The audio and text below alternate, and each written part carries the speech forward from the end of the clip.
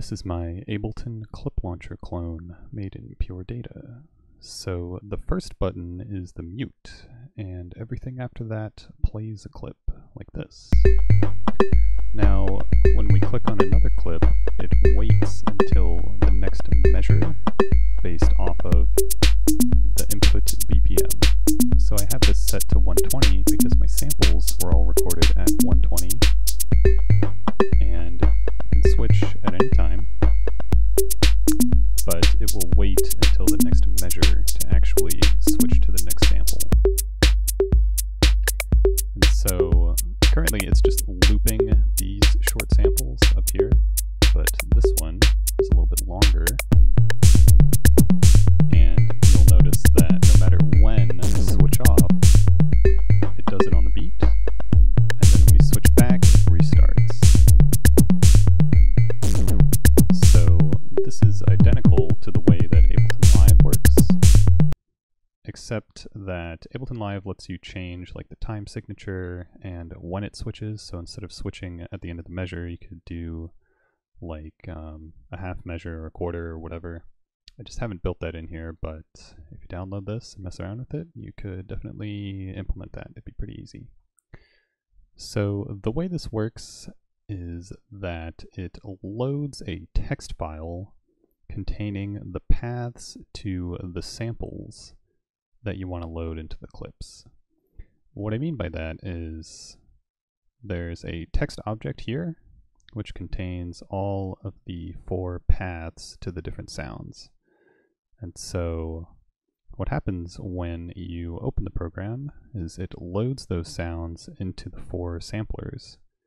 And then when you're switching between them, it doesn't load anything from the disk, it just plays the samplers from the arrays that they contain. And so what you want to do, if you were to download this, or you wanted to use your own samples, of course, this would actually be empty when you first downloaded it. So you would have to add your own sample paths in here, like this. So this is just an open panel object that is using text set to set the text into this text object. And when you use a big number like this, it appends the text to the next available position in the text file. So I can just keep adding these in here, and it will just keep appending them. And you know, you could add 50 in here or something, but it's actually only going to load 4 because that's how I have it set up right now, which we can change, as you will soon see. And so what we've just done is changed this text file object, but it didn't actually load them into the samplers. To do that, you click this Reload Samples button, which then reads that text file and spits out the paths into each of the 4 samplers that we currently have.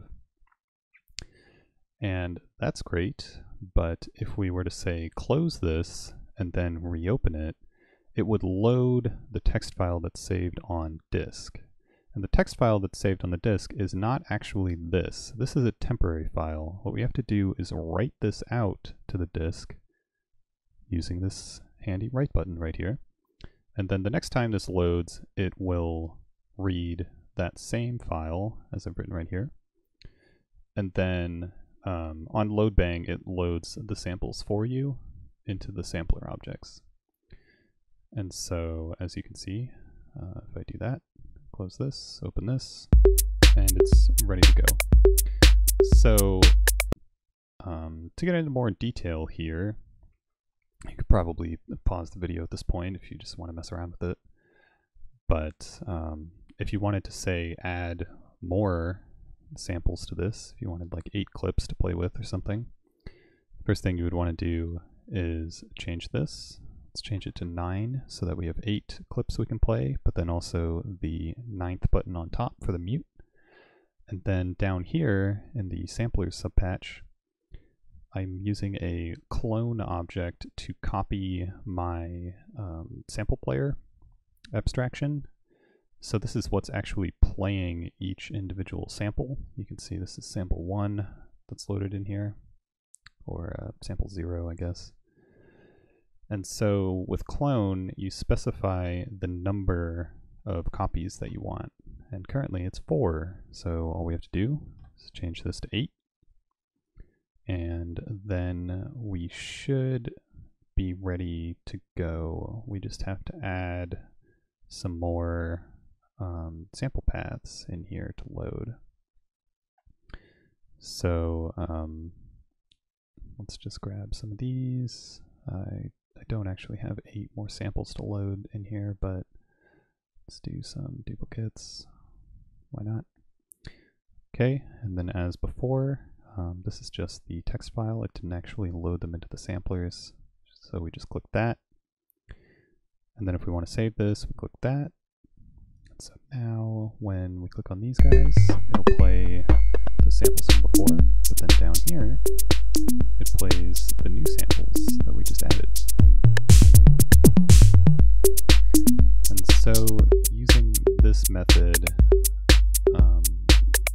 especially using the clone object, it's very easy to say, like, make this 16 or 32 or 64 or whatever you want. And all you have to do is give it a number that corresponds to the sampler that you want to address, and make sure that you load a sample into it in some way. I'm doing that through this text file, but if you wanted to do it through some other way, like if your samples are numerically indexed or something, you can just send the file path through here.